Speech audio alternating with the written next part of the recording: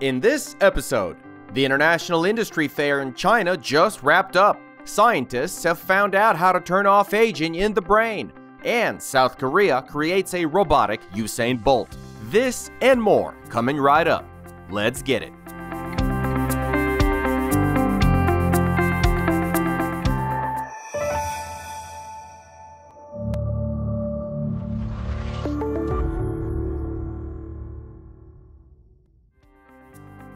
CIIF 2024 just closed in Shanghai, and as always, we got our eyes on the prize. For example, Haka Robotics, an industrial robot manufacturer playing for the home field, unexpectedly presented a humanoid robot with incredible payload capacity. The K1 can lift 90 pounds or 40 kilos with each hand. This is serious business, considering that most advanced humanoids today can't lift more than half of that. The K1 also boasts a working range of 6 feet or 180 centimeters and positioning accuracy of 1/100th of an inch or 0.05 millimeters. Literally splitting hairs here. It has 29 movable joints, 14 degrees of freedom in each arm, and the robot is modular, which means it can be customized for whatever your heart desires. And here's another robot that unexpectedly popped up on the radars. Estun Automation specializes in industrial and collaborative robots. Moreover, it has the largest share of the robot market in China after Fanuc. The range includes real giants with payload capacities up to 1,500 pounds or 700 kilos and highly sensitive robotic arms. No wonder things are working out for Estun. They devoted a quarter of their staff and a third of their budget to R&D. Obviously, some of this spills over into humanoid robotics, just like in our case. But to play the devil's advocate, perhaps their new humanoid is just a publicity stunt, just to prove the company's ability to create new equipment. Especially since details about it are scarce. What do you guys think? Let us know in the comments. One of the most promising startups in the area, CIIF Robotics, showed up with a bang. Must be that ability to quickly create semi-humanoid robots. The company specializes in autonomous robotics of exceptional accuracy and reliability. At the same time, CIIF Robotics develops bots to order, any shape, any size. And each one of their robots is able to move within any type of space with an accuracy of almost 1/10th of an inch, or 2 millimeters. Oh, and they also have over 400 patents and world-leading SLAM technology. Not a bad start for a startup. Of course, the International Industry Fair showcased a host of cutting-edge industrial and collaborative robots, as well as mobile warehouse platforms. And just a side note, in the last 3 years, more than half of all robots in the world have been sold in China. To put these numbers into perspective, if robot sales in the country fall by 20%, their domestic market turnover will still be much larger than that of the US and the EU.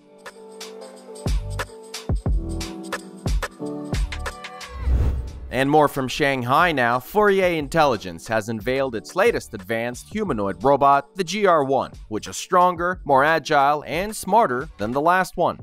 The 5'9" or 175 centimeter tall robot weighs 140 pounds or 63 kilos and looks more solid than the company's first gen of humanoids. That's because all of its mainframes and whatnot are now hidden inside of a sleek body. Just check him out. Its main advantage, however, is the new arms with 12 degrees of freedom, as well as force and tactile recognition technology. This allows the GR2 to adjust its grip and sense the shape and material of things in real time. The robot's definitely not going to work in a warehouse, since its arms can't lift more than 6 pounds or 3 kilos. But the most important thing about it is obviously the brains. And here, the GR2 does not fail. The robot has its own artificial intelligence, which allows it to quickly learn new tasks in not one, but 3 different ways. The first is by observing a human or another robot. The second is through teleoperation, which is when a human controls the robot directly in virtual reality. And the third is programming with end-to-end guidance, when a person takes the robot's arm and shows it where and how to move. Of course, the robot's still a long way from being a finished product, but in 5 to 10 years, this technology will surely change the world.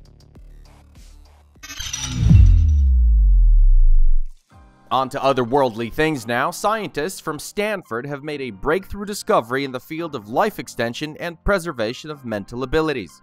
They've calculated and deactivated a gene that contributes to brain aging with the help of CRISPR technology. The fact is that our brain creates new neurons even in adulthood, thanks to special neural stem cells. However, over time, their activity decreases, which affects memory and cognitive functions. Scientists have calculated that this happens because of one particular gene related to glucose transportation. By turning it off in mice, scientists noticed a dramatic increase in new neurons, twice as many.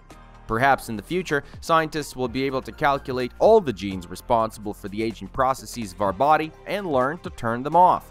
But after that, they're gonna have a hell of a time studying the side effects. So our professional advice to you is, just go lift, bro.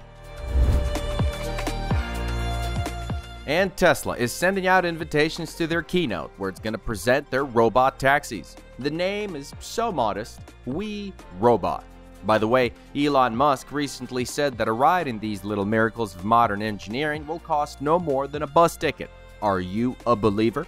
Subscribe to the channel and we'll make sure to keep you updated about the event.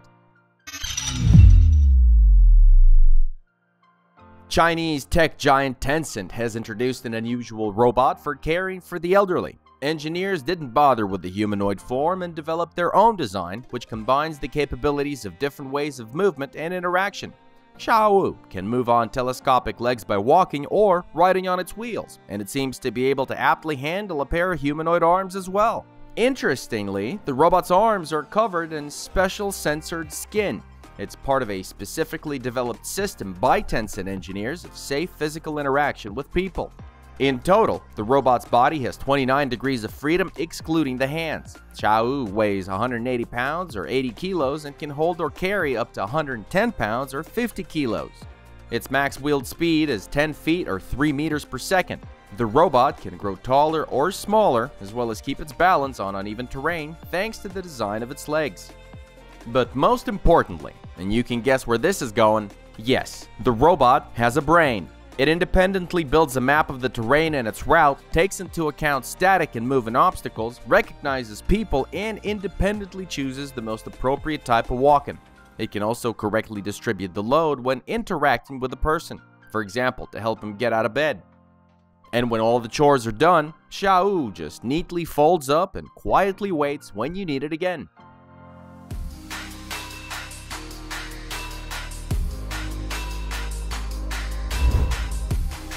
Now folks, it's official. Even portable ladders no longer protect humans from robots that run. To make it stop being this scary and become useful, we need to teach them how to climb a stepladder and screw in some light bulbs or something.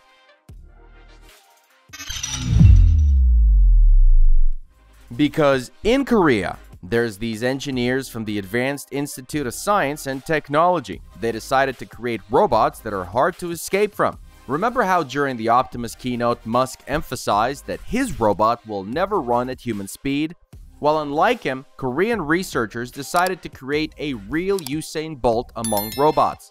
Meet Raptor. It can accelerate up to 30 miles or 46 kilometers per hour.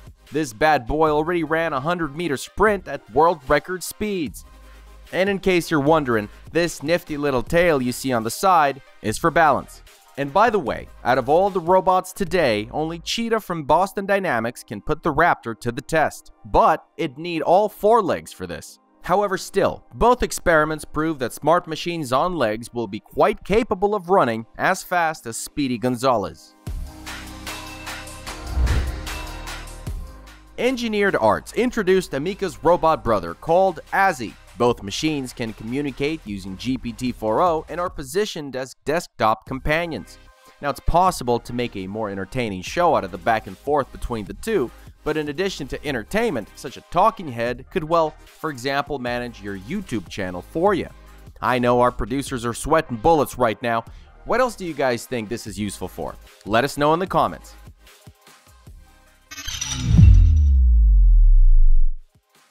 Meanwhile, University of Surrey held a competition for young roboticists and showed the winning entry. It's a robot called Plantalin. Its sole task is to roam the forests, dig holes, and plant seeds. Now the project will be supported by university engineers, and maybe it will actually get to see the light of day. If this works, the next stop's the Amazon.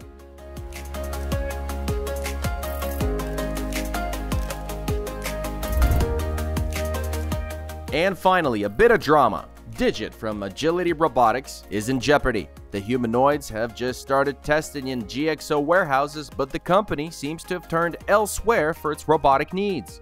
These smart machines cost 20 times less than any humanoid and are easily trained for new tasks. Please welcome the direct threat to the success of humanoid robots like Optimus and Figure, and Digit for that matter, Reflex. The smart bot can learn by watching humans do their jobs and becomes fully autonomous after just 60 minutes. This makes it one of the fastest adopted technologies in the field. This robot from Reflex Robotics is designed to be simple but functional. It can do jobs such as carrying stuff, picking up orders, and restocking. At GXO, it operates on a robots as a service model. This means that the company doesn't buy the robots but leases them. Moreover, a subscription to this robot costs half as much as the cost of a real human employee. And for the most complex or demanding tasks, there's remote operator control. Do you think maybe totally autonomous humanoid robots are a little bit of an overkill, and simplified solutions like these are enough? Let us know in the comments.